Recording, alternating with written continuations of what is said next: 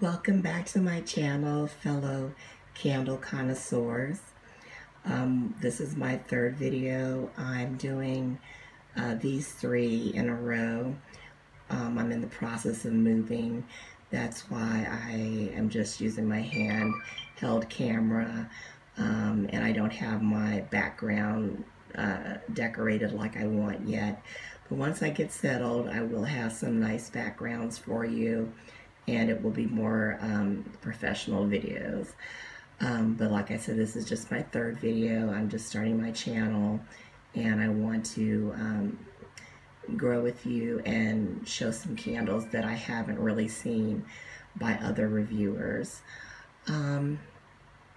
This one is from Sonoma. It's called Crackling Cedarwood.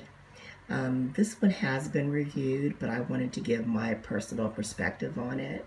I actually heard about it from Philly Candleman, and I am so glad I listened to him and got it. He raved about it, and it is a wonderful candle. It's, like I said, from Sonoma, 14 ounces, 3-wick candle. The notes are smoked wood, warm vanilla, and sweet tobacco. I didn't know what I was going to get from those type of notes when I first ordered it. And I still am kind of perplexed with the scent of it because it doesn't really fit the scent notes, and I really can't describe it, to be honest. It's just a very unique scent, which I like. I mentioned in my second video I don't like these cookie cutter scents, even though I do have a few of them. I like unique fragrances, and this is very unique. It's so inviting. I don't get like a really super warm note from it like I thought it was going to be. I just get a really refreshing kind of citrusy scent from it. I don't really get a really vanilla scent. I guess I'm really smelling that sweet tobacco in it, with the smoke wood, but it seems more of kind of like a citrus scent. It's just really hard to describe, but it's really nice. It's really unique, and I really suggest that you go to your Sonoma if you can and smell it. If not, even if you blindly order it, you will not regret it. It is such a nice candle. This one, though, I have had problems with puny wicks, and I have had to cotton ball it a lot. So I was very disappointed about that.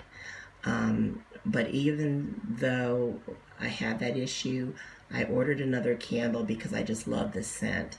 It seems like with Sonoma candles, besides the toasted marshmallow, they have their best, strongest scent in the very beginning, say 3 or 4 burns. Then after that, you do lose a little bit of the scent, but it's still not bad. This candle, I would give it, when you first burn it, the first 3 burns, I would say it's about a 7 in a medium room. You can smell it really good when you come in the room, and it does travel a tiny bit into the hall. After you've burned it for a while, I would say it's a good 5, because you kind of get nose blind to it, but if you go out and come back in, you definitely smell it. And you can really still smell it in a small room. I don't recommend it for an open concept room. Like I said, I had a lot of puny wicks. I had to cotton ball it. But even with those problems, it's still such a wonderful scent. I recommend it.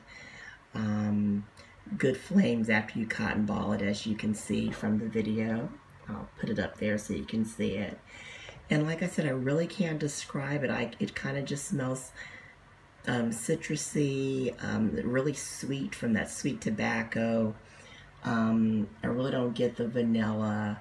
I guess the smoked wood, but it's not really smoky.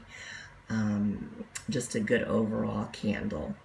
So once again, thank you so much for watching my video. Please like and subscribe. Please don't leave negative comments. This is just my opinions, and I'm just here to have fun in the candle community and get my views out like everyone else. And I hope to grow a good community with you all. So thanks again, and you guys have a great day.